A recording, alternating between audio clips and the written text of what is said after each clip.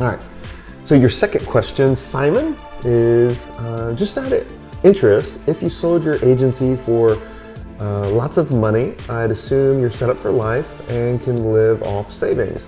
If that's the case, why aren't you giving away your playbook for free? So it's very simple, right? I did that in the very beginning. I used to give that away. But what I was finding is when you give stuff away, people are not going to take it seriously and they're not going to go through it. So the amount of people going through the program weren't doing it. And then I started charging very nominal fee for it. I think I originally started charging like $99 for it. And the people that attracted were a different kind of people, really good people, but they weren't the people that we were targeting for the higher level services, okay? They would never go to the top, or in most cases they wouldn't. And the success rate from them actually going through the program went up a little bit from the free, but I was like, well, what if we charge $1,500 for it? Something that they really have to think about in order to make a decision, and I wanted to see what kind of people that would attract. And instantly when we did that, everything kind of changed and we started attracting a lot, the more people that we're going after. And the success rate of them paying for the program and actually going through it went through the roof, which that's why we do what we do, is to help and have people go through it.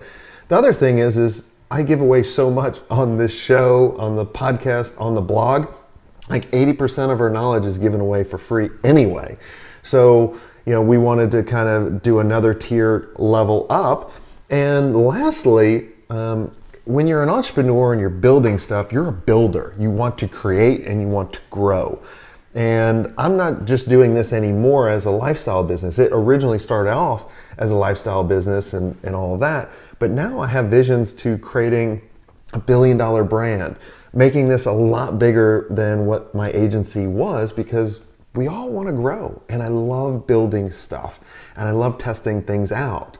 And I also measure myself on a couple different things. I measure myself on how many emails do I get from people a day saying like, hey, you've changed everything, thanks so much. The other part that's easy to track is on revenue. If people are buying my stuff, I know I'm doing my job and I'm putting out really valuable content that helps them out, and my marketing's working. So then I can communicate back to agencies and my clients of how to work. Cool? Makes sense? Got it?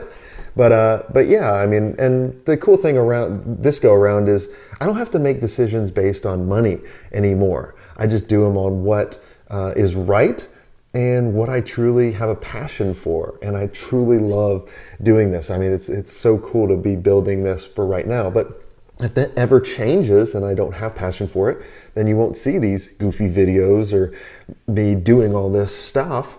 I'll be going to find to do something else. But for right now, I absolutely love what we're doing. All right. I want you to join the conversation. Make sure you comment and subscribe. Thanks for giving me your most valuable asset, your time.